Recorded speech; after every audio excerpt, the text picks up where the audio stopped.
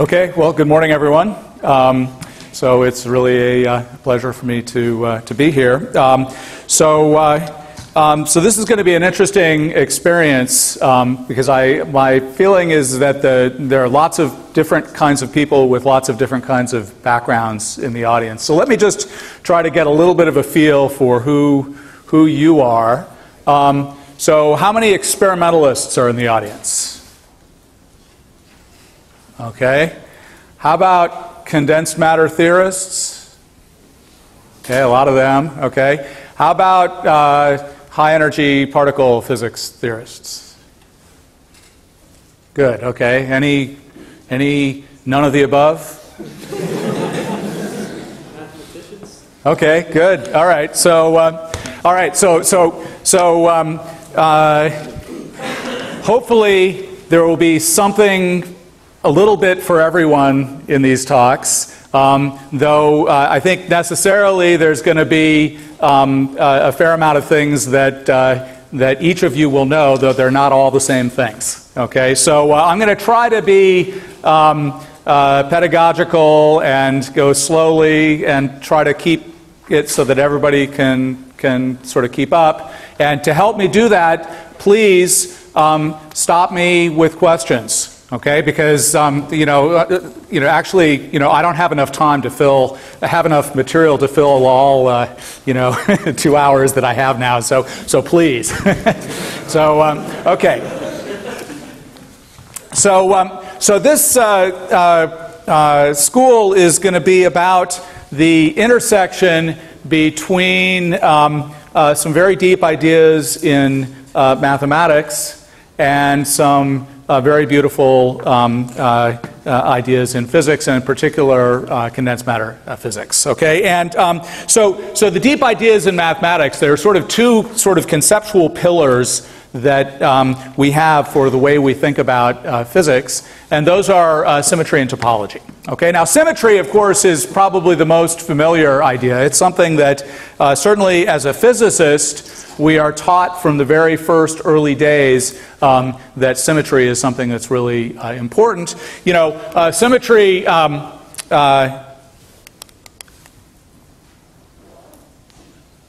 why is it that my pointer only points there and not there?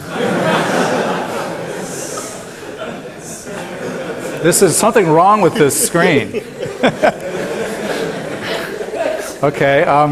All right. I don't know why that's. I've never had that happen to me before. Okay. I guess my pointer isn't very strong. Is there another pointer by any chance? Yeah, but it's kind of weak, but you can see it.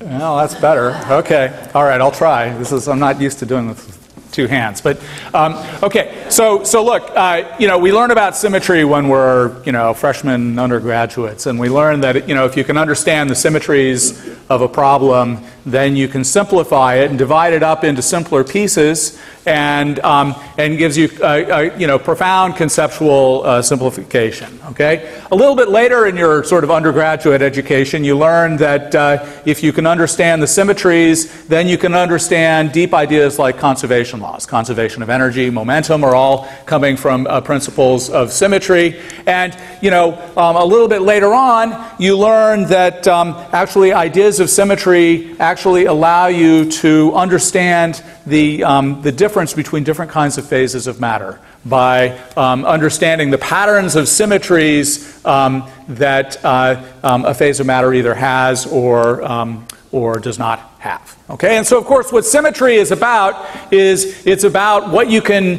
the ways that you can change a system in order to keep it the same.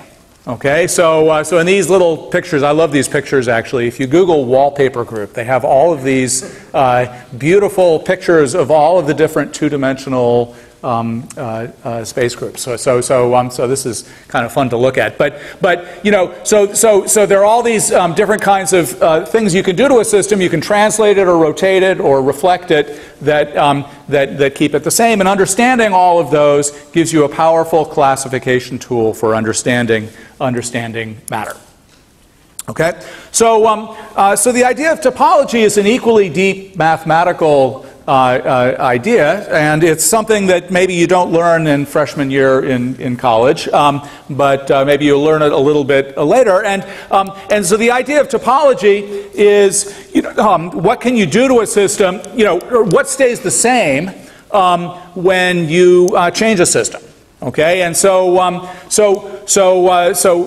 know, topologists are interested in the mathematical properties of objects that stay the same when you continuously deform that object. Okay, and you know, if there was possible for me to get a better pointer, that would really help. Okay,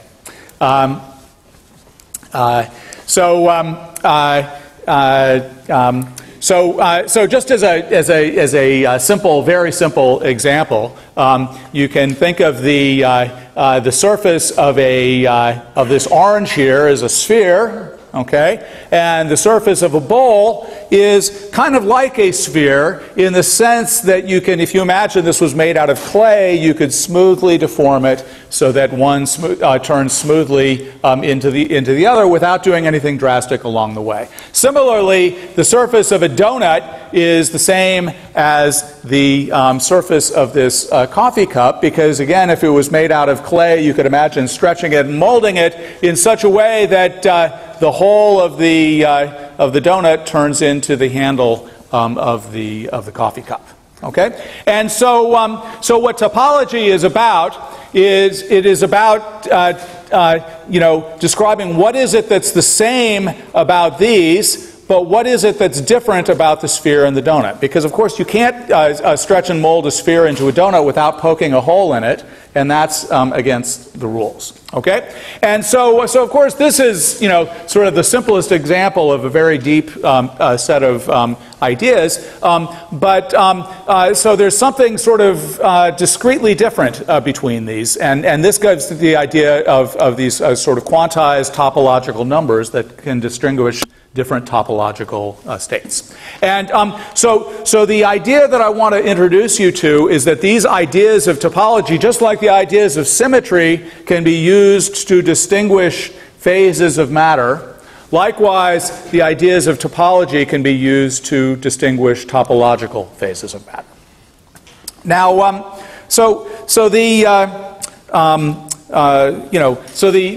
the ideas of symmetry and topology in physics go back a long way. Okay, and so these are certainly things which have been studied for decades. What is a little bit new in the last, say, 10 years or so, has been a deepening of our understanding of the interplay between symmetry and topology in terms of for understanding electronic phases of matter. Okay, and so it's this interplay between symmetry and topology which is what I'd like to spend a fair amount of time discussing. Okay. So symmetry and topology. So the way in which topology enters into the discussion of phases of matter. So what you need to do is you need to, in order to talk about topology, you have to have a notion of what it means for two things to be the same. Okay, what it means to be one thing to be related to another by a smooth, continuous deformation. And so the idea in physics is basically, it comes from the principle of adiabatic continuity. Okay, and so the idea is that if you have a quantum system that has a ground state that is separated from its excited states by a finite energy, okay, then there's a very important result in quantum mechanics that if you change the Hamiltonian of the system very slowly, okay, much more slowly than the time scale defined by the energy gap, then the system, even though you're changing the Hamiltonian, the system will basically follow in the ground state. Okay, and so this is the idea of adiabatic continuity. And so what this allows one to consider is you can consider two states to be the same topologically if you can adiabatically connect one to the other. Okay? And so this leads to the notion that two states are topologically the same if you can deform one into another without closing the energy gap.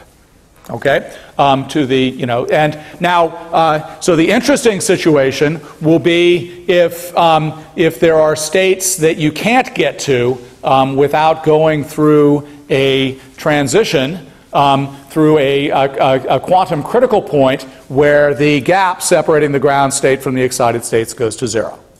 Okay, and so it'll be interesting to sort of understand what kinds of different states you can have and what's the nature of the transitions between them. Now, so this, in general, is a really hard problem. Okay, and so it's a really hard problem which even today we do not have a complete understanding of. Okay. So it's very useful to be able to sort of divide the problem into simpler pieces. Okay, and so you see, in general, when you're describing a phase of matter, you're describing a system that has many, many, many degrees of freedom. Okay. Does it work? That's a little bit better, Mel. My background's too white? I see. Something about the screen that's weird. Can you try this and see? Well, that's a little bit better. Okay. This one. It disappears. Okay, this has never happened before. Okay. Well, okay. So you want to use the pointer on your laptop? This. Yeah, I think I'll try just doing this, but okay. You see, if I stand over there, then I can't see it. Oh. Okay. So things are much simpler. You see, so in general, the many-body problem is very hard. Okay, understanding states where you have 10 to the 23rd particles. Okay, that's unmanageable. Okay, things can be much more manageable if one restricts the discussion to states that can be described within what I'll call band theory. Okay, and so what band theory describes is it describes states that are adiabatically connected to a system of non-interacting fermions. Okay, and now this is, there are actually many interesting materials that fall into this category. Okay, and so there's still interesting things left even within this very restricted space of states. Okay, and so you see the simplification that we get by describing things in terms of non-interacting fermions is that instead of classifying a general many-body state, what we can do is we can classify a